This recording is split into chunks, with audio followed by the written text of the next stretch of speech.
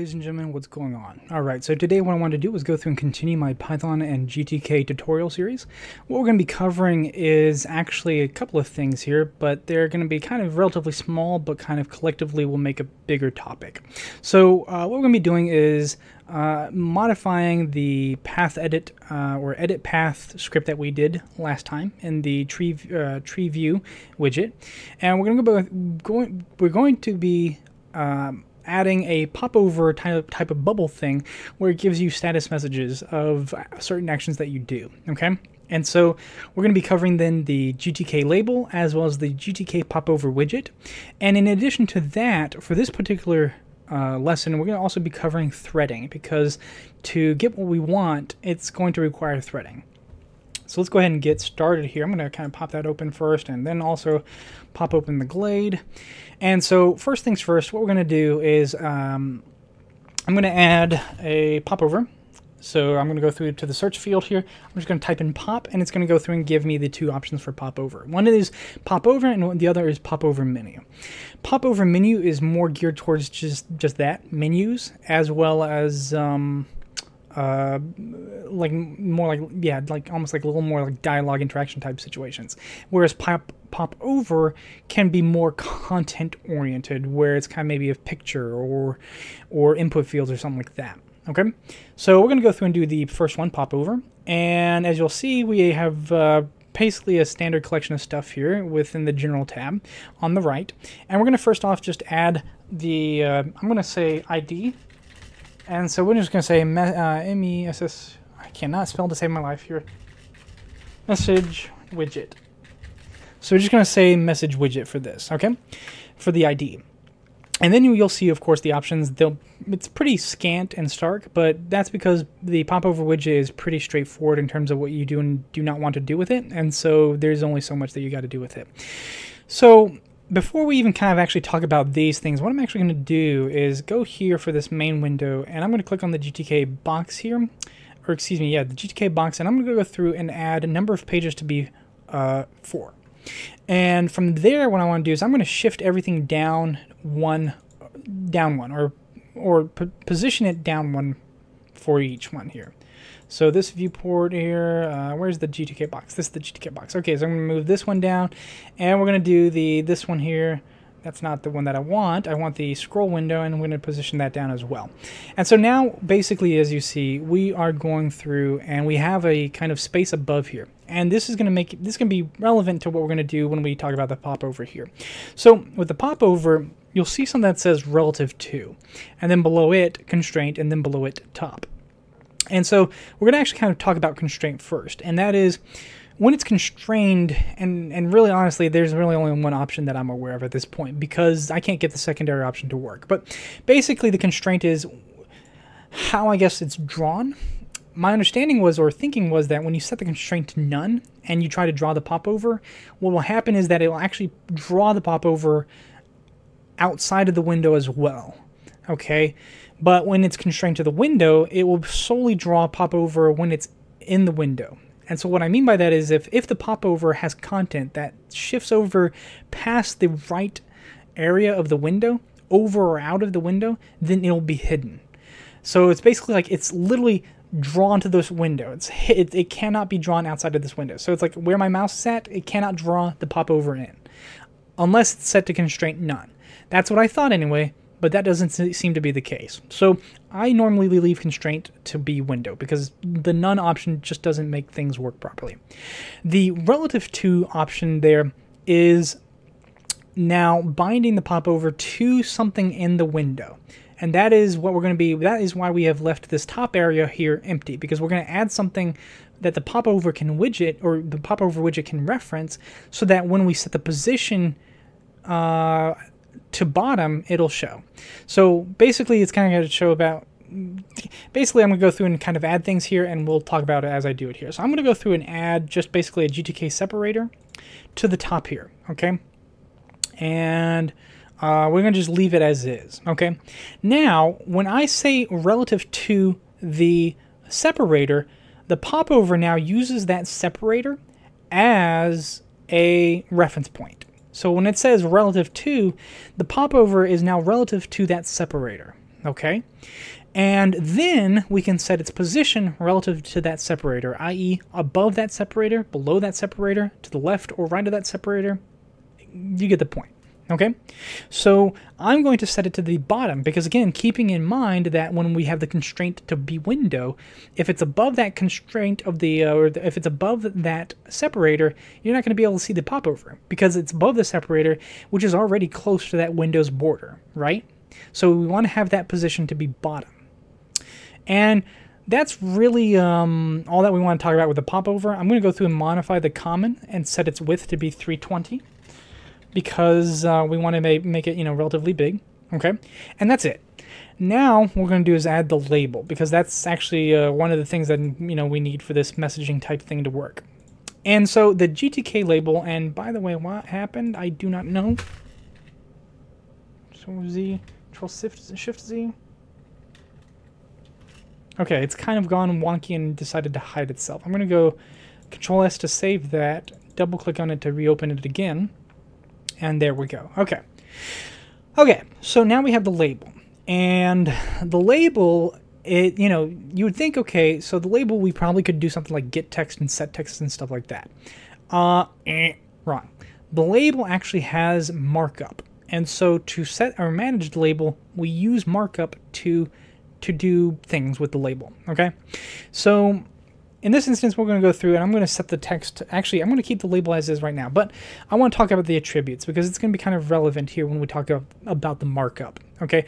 In this instance, when we're going to manage the markup of this label, we're going to be doing it programmatically, okay? And so we're not going to really do too many attribute settings or anything like that. We're not really even going to have the label text there either because, again, we're going to be modifying it. But I do want to edit the attribute here for the scale, as you'll see right here. And I'm going to go through, control everything, and then do 2, enter, and that's going to set the scale to 2, which is going to just make the text bigger to see, okay?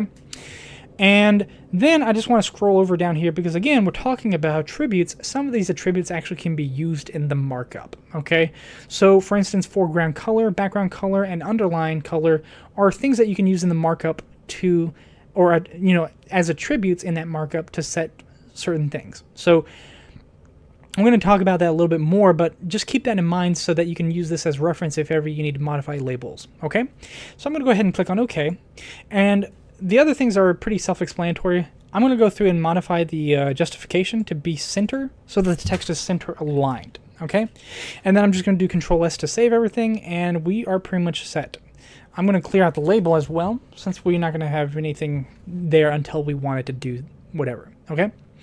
Okay, so that pretty much covers the widgets and their settings on the Glade side. Let's go ahead and talk about it from the code side. So again, this is the edit path program that we did. And to be fair, I have actually made some modifications or several modifications to this to make it simpler, better, and more correct.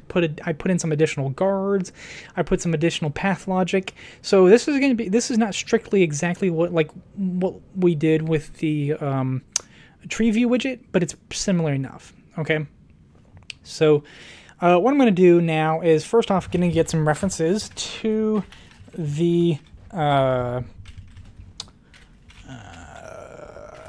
two widgets that we added.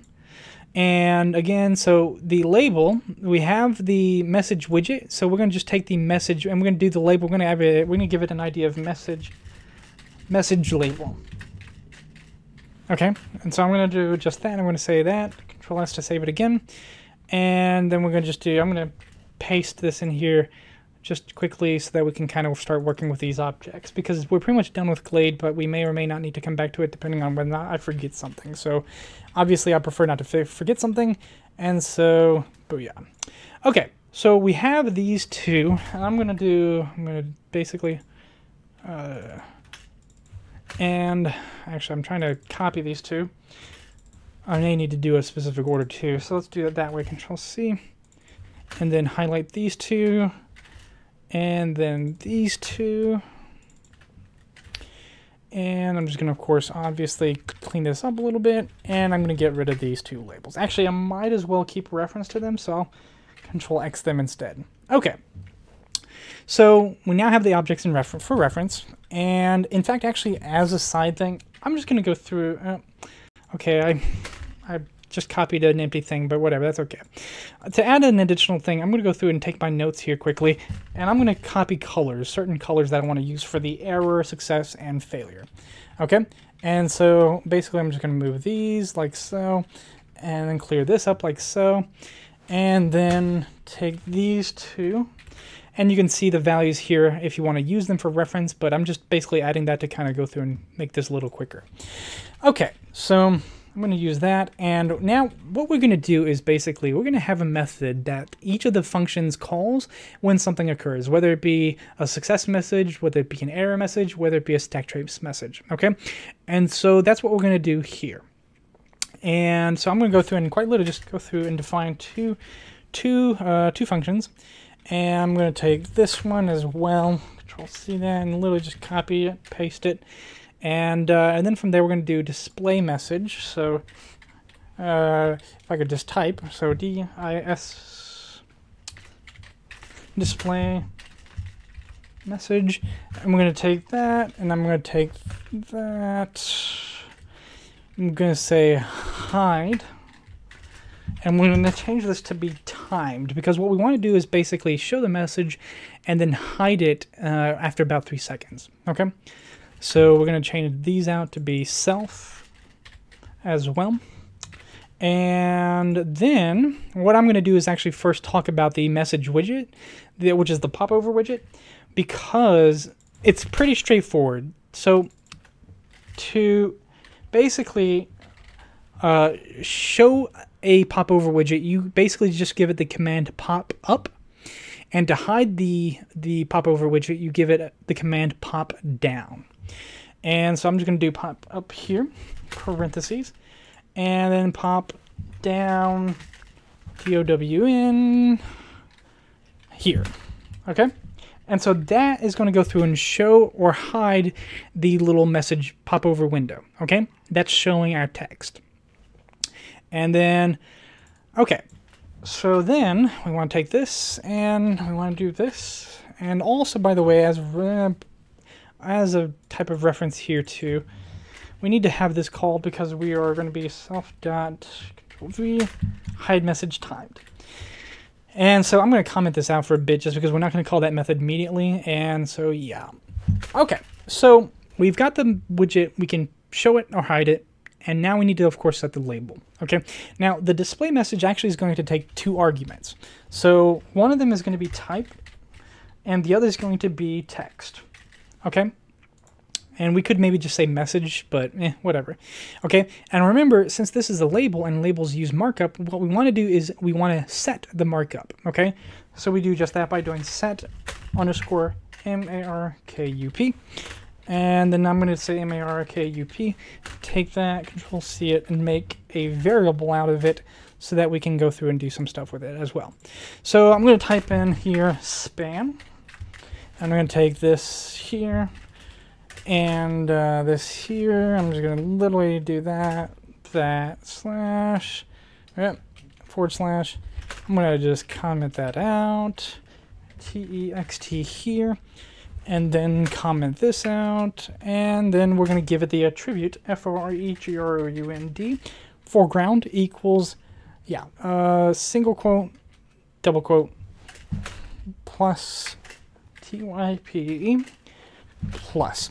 So the type is going to be the color, i.e. success color, warning color, error color, that I actually set up again up over here, okay?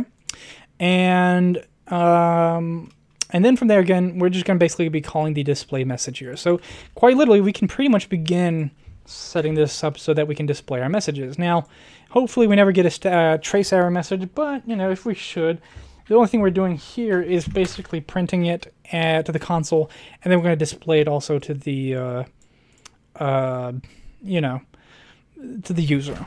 So I'm going to just do just that. I'm going to take the type, so it's going to be self.error, because that, you know, we do the type first, and then just going to give it the text and then give it the exclamation mark here.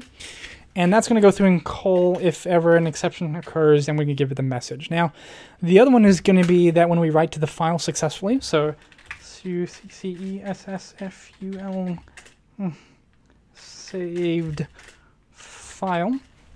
Okay, and then obviously this one is not going to be an error, it's going to be a success.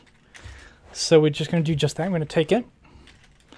And the other one that we wanted to do is add actually a message for the add entry option here. So we'll do just that. We'll do else here, and then here, boom.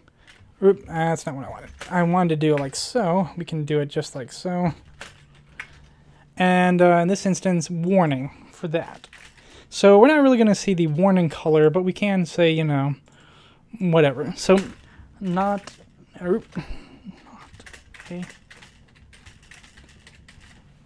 directory.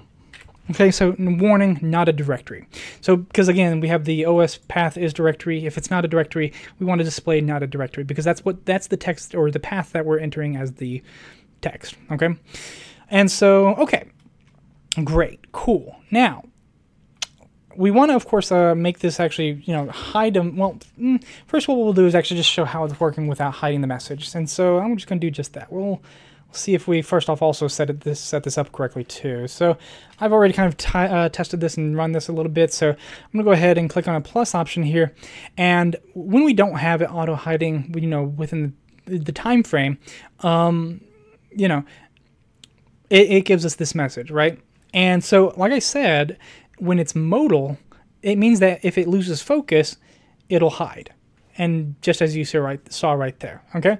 But go ahead and click on save. It'll say successfully saved file, but it won't hide until we click it, okay? And so, you know, that's one way you could have it doing it if you want. You could do a bunch of ways that you can manage this, but I'm going to basically handle it this way, okay?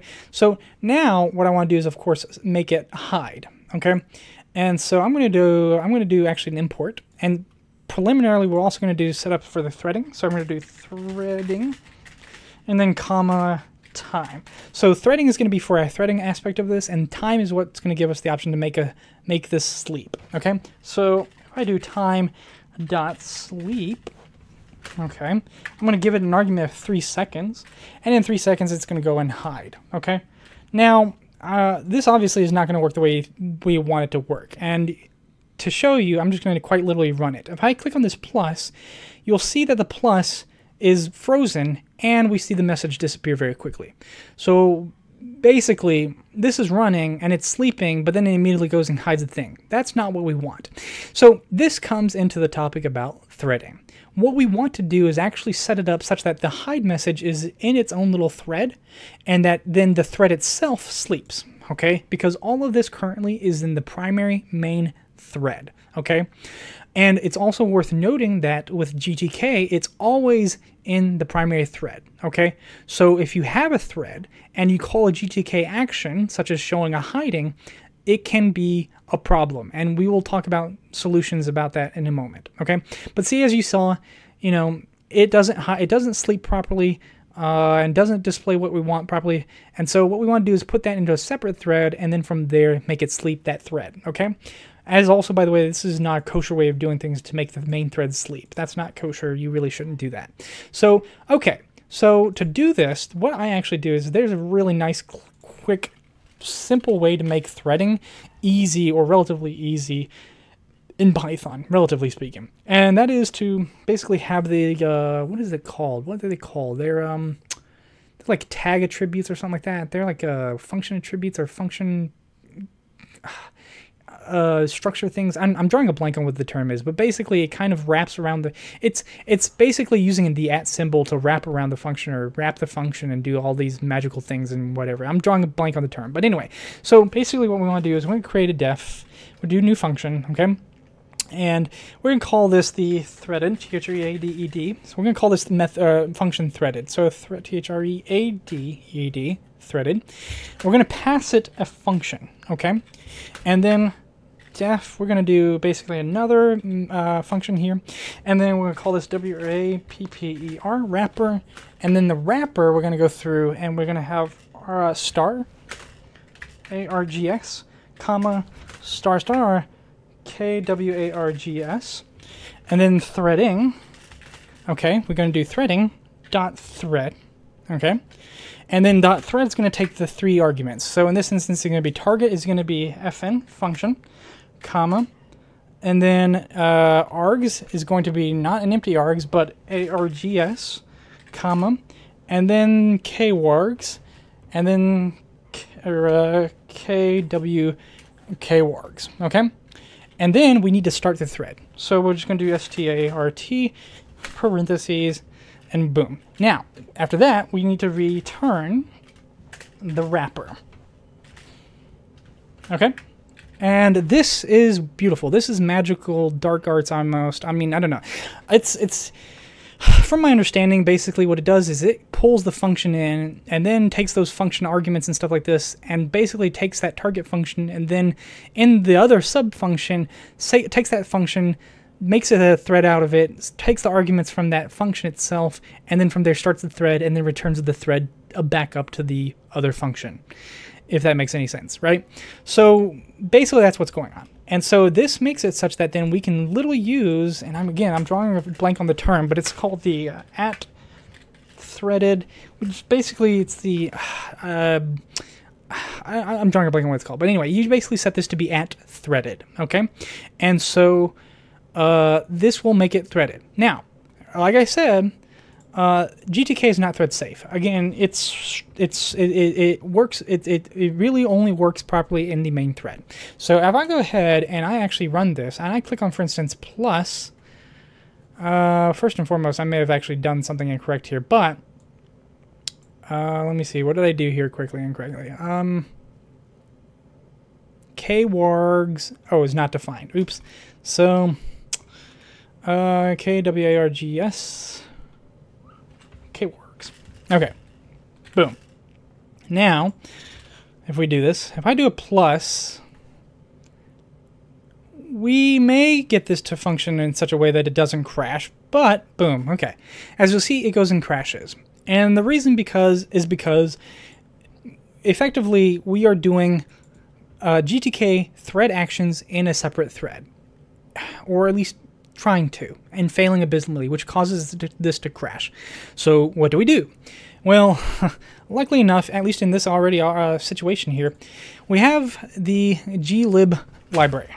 And glib library basically allows us to go through and, well, allows us to do a lot of things. But for this instance, what we want to do is, instead of having the GTK action here drop down be called in this separate thread, we want this thread to signal to the primary thread that drop down or pop down should happen, so that such that the primary thread is the actual action, is the actual actor of this action. Okay, so basically I'm going to take glib and then do idle idle underscore add parentheses. And in this instance, I'm just going to pop this open, use some little maneuvering foo here to kind of quickly do this. Boom. Okay. So glib idle add. What this does is this signals back to the primary thread to add this call. I guess I want to say on the stack. I think it could be the other one. It could be not the stack. It could be the other one. But anyway, it tells the main thread that when you are free, run this command. Which means that then this command is not running in this separate thread, okay?